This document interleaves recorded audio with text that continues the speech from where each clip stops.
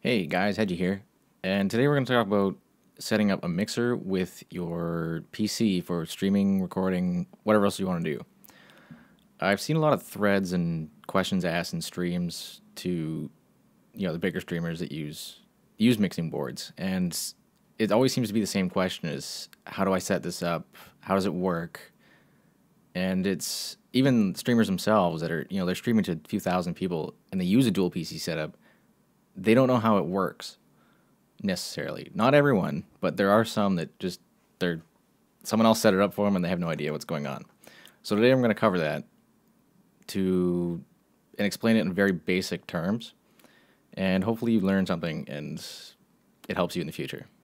Now there are two ways that you can set up, two different setups you can do with your mixer. Your mixer, essentially what it does is it pulls all the audio in from your game, your voice, chat, whatever, and it mixes it all together into one signal and sends it back out. A lot of people see all the knobs, the sliders, and they get very intimidated by that. It's really not that complicated. Like your computer has one built into it. It just does it with software instead of knobs and dials. If you can use that, you can use this. It's identical. It's the same thing. What it allows you to do is control each channel. So if you have, say, on one channel your game volume coming in, and another channel your voice chat, your Discord, whatever, you can control them. You control them with knobs rather than software. It's the same thing. And this helps streamers by allowing them physical control of these channels. They don't have to go into software and change stuff. They can just reach over to their knob, the knob for that channel, turn it up or down, whatever. Very, very straightforward. So I guess we'll jump right into single PC setup. So I decided that before we jump right into the interface between the mixer and your PC, we should go over the mixer first. The mixer is very, very straightforward. There's channels for each input and controls for the outputs.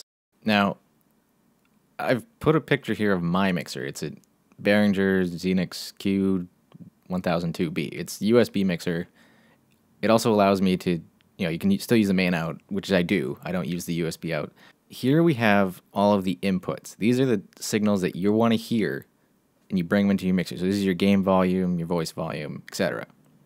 Here we have your main out control and your main mix slider. This is your overall control, your master control for your entire mixer. This is what you can turn this up and down. It scales everything that comes out. This main out is also what goes from the mixer, is the main output. So it's everything that's mixed together leaves this output and goes into your PC, or in my case, my PC. Some people might use the USB. I don't like it, so I use the main out.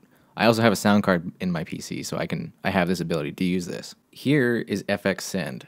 Now this is what I use to send only my voice, only my microphone out of the mixer. This is how I, instead of sending, game sound into Discord or whatever voice application I'm using, it'll only send what my microphone is picking up.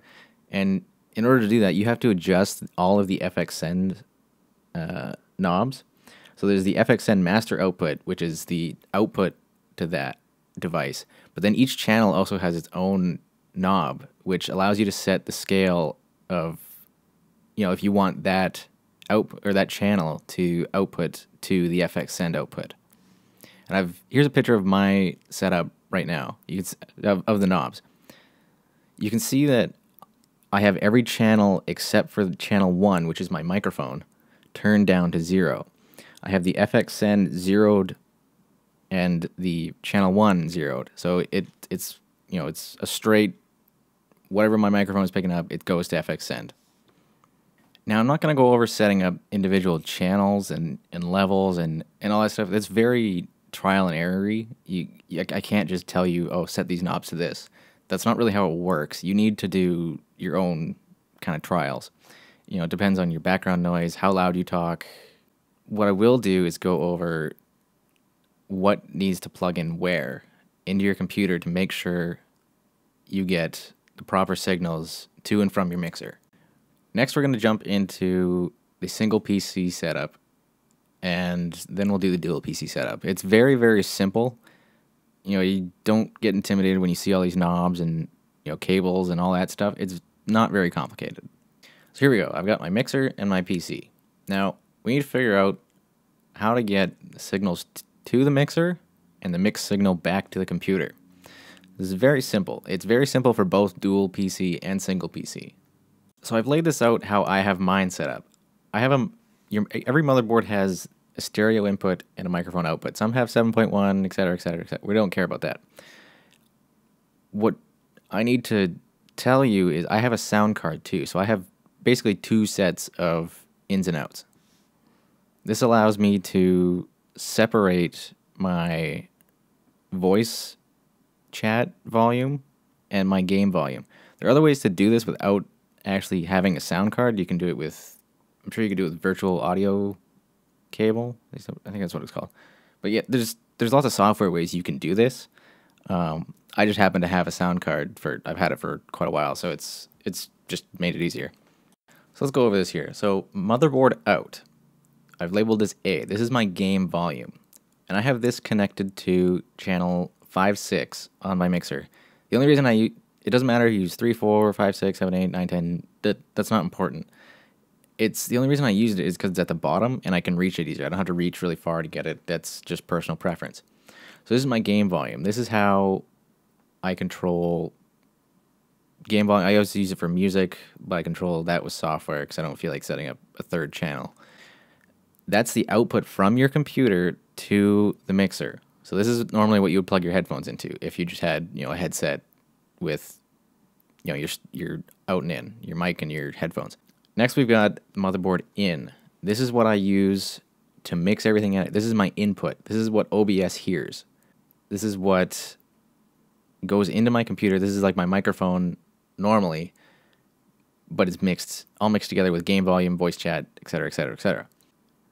Next is sound card out. I've labeled that C.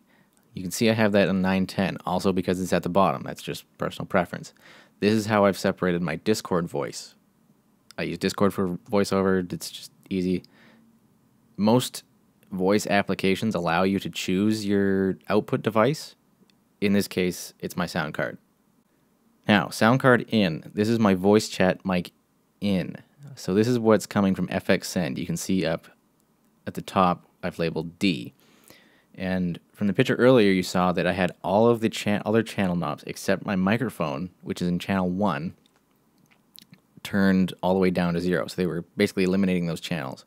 Some mixers have auxiliary buses, in which case you push a button and it sends just that channel or just those channels to a certain output. This is a very cheap mixer. It's very, very simple. So it doesn't have that.